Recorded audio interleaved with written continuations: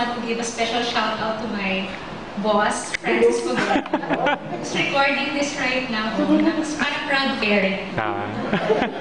So I'm very grateful to have been part of this first batch of Globe A MDP. Each session, we start our day with the RLA, or a presentation of our group's learnings and application to work. So I thought, why not share one last learning tonight? So for me, what stuck the most was from Professor June Bernardo.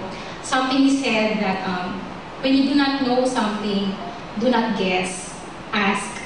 And this was emphasized further by Professor Manny during our negotiation class when he said, characteristic of a humble negotiator is that he is humble enough to ask questions.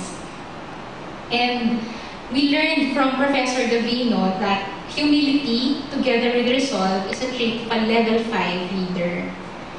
So we often say, stupid question, or when we hear someone ask, we might say, sobra naman tumakapin.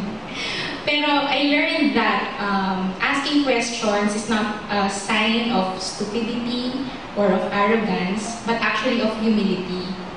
So from our courses, we learned so many concepts and tools to have right questions, like what's the causal loop of this problem? Or can this argument be fixed by a contingent agreement? Or how can I increase gain and lessen the pain so there's more value? And so much more.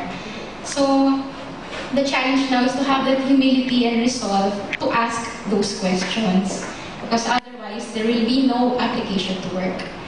Speaking of asking questions, I remember during our last day, March 15, there were a number of us who stayed behind, and we were kind of bothered.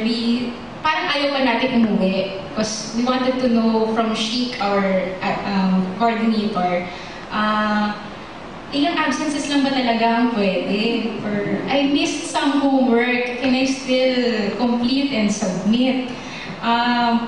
What if I want to make up some classes? So in short, we wanted to know, makakagraduate ba tayo? So I'm sure we were all glad when we got that culmination invite from Joanna.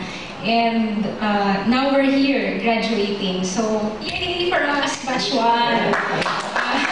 Congrats to us all, and good evening. Thank you.